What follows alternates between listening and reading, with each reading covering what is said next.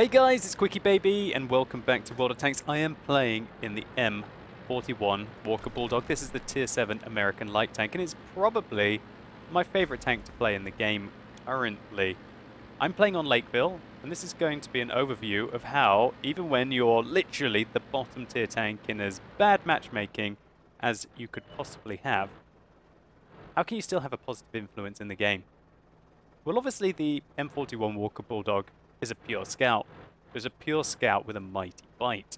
It does get a 76mm that has 175mm of penetration with 150 alpha damage.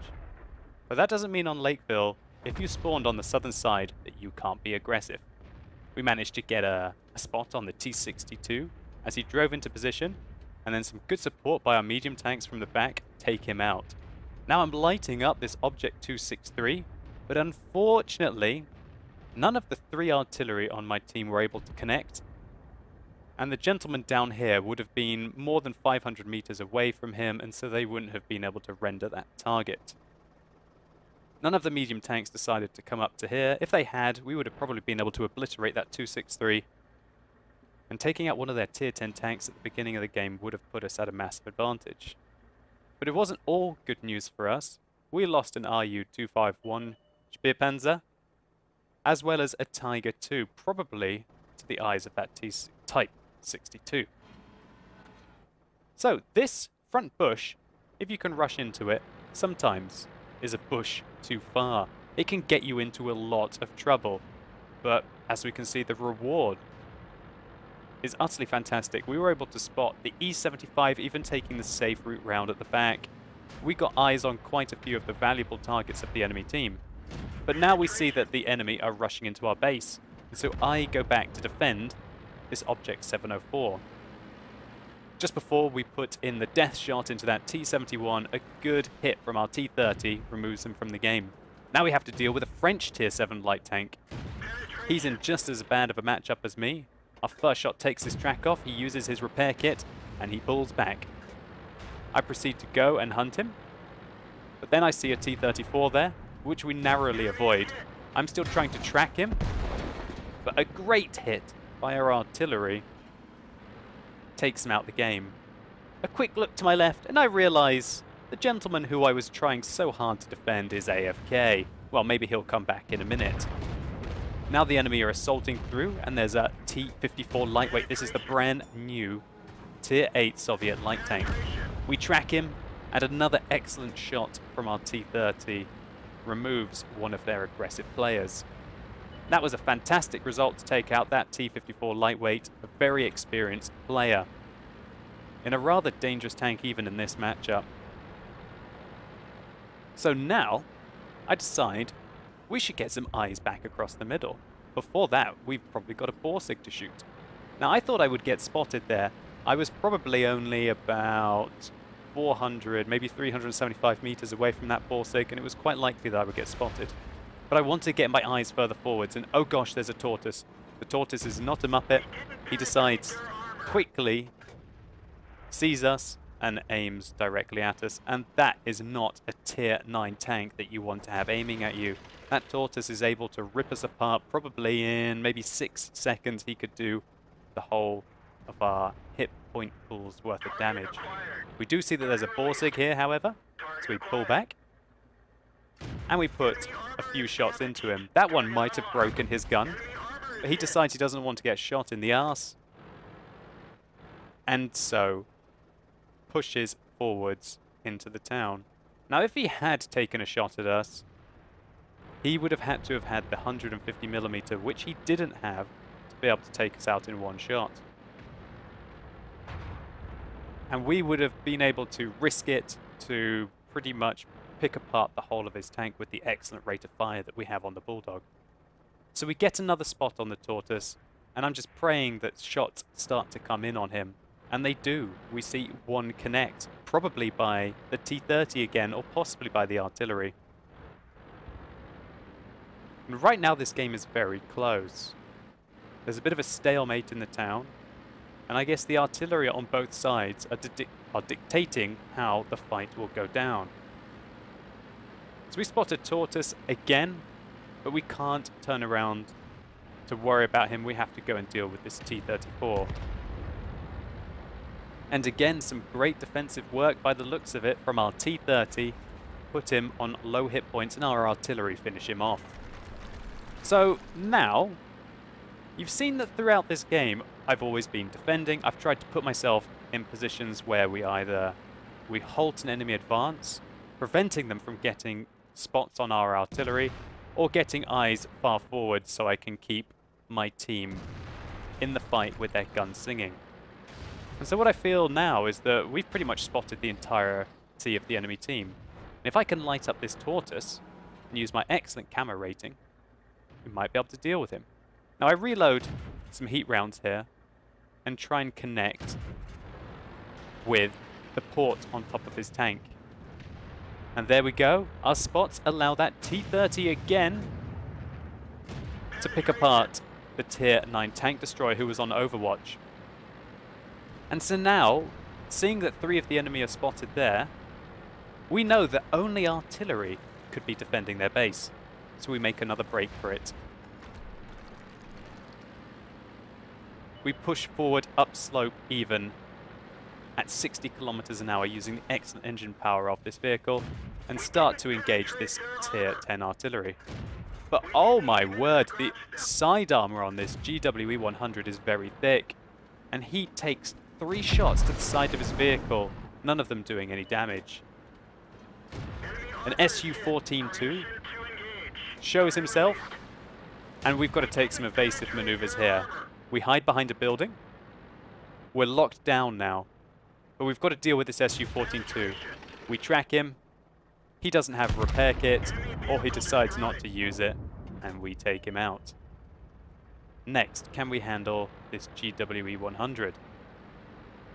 We go around the corner, pull back, bait the shot, miss one, but now we have him.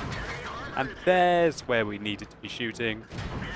His superstructure, not the awesome hull armor of the vehicle, and he can't bounce anymore. Now it's just a nice, relaxing case of let's deal with the GW Tiger. He's on fire. Let him burn a little bit and take him out the game. So this replay was just to highlight some of the tactics that you can employ on Lakeville, especially in your light or medium tanks. And I also wanted to show one important thing, and probably one of my biggest hates in World of Tanks. And that is suicide scouts. Light tanks are so important to your team. And while there's no doubt that they're probably the hardest vehicle to play in World of Tanks, with good practice you can have just as much, if not more impact than any of the other classes, even when you're bottom tier. And I also wanted to show why, in my opinion, the Walker Bulldog is probably the most fun you can have in World of Tanks, at least in this current patch. And hell, maybe things will change. Maybe they'll nerf the tank. Maybe they'll introduce some more vehicles that are even more ridiculous than this Tier 7 American light tank. So now I'm just going to run down a few of the key things that we needed to do as a light tank in this battle. 1, try and make the initial spot, but do so as safely as you can. You either want to use the front bush or the bush that's even further out to be able to get spots on your opponents. From here, you light up medium tanks that try and sneak their way into here. And using the speed on the Bulldog, we were able to reach the bush and not even get spotted. After that, we saw that the enemy light tanks were trying to breach into our base and take out our artillery. Luckily for us, however, 2 of our artillery had situated themselves down here, probably thinking that the enemy light tanks would try and breach their way through. So it was very important that we left even this front position to be able to go back and handle the T-71 and the AMX 1375. Then after we defended the base from another push from the T-54 lightweight and that IS-3 that got dealt with very quickly, we needed to go back to our original position and start to light up the rest of your map. If you manage to get yourself stuck into a situation with a tank destroyer down this narrow pass, you are going to die very quickly unless you can get covering fire. Luckily, we were able to outmaneuver the Tortoise, force him to pull back by continuously lighting him up and getting him shot by the T-30 and the artillery. And once he had pulled back, we could make a breach back to the base and get the engagement at long range. In your light tanks, your advantage is your camo rating. There is no difference in your camo rating on your light tanks when you're moving or when you're stationary. It's exactly the same. That is the speciality of the light tank role. Therefore, we could see the tortoise before he could see us, and it was just a case of lighting him up, pulling back behind the bush, firing a few rounds at him, maybe we would penetrate him, and wait for the artillery to do their thing.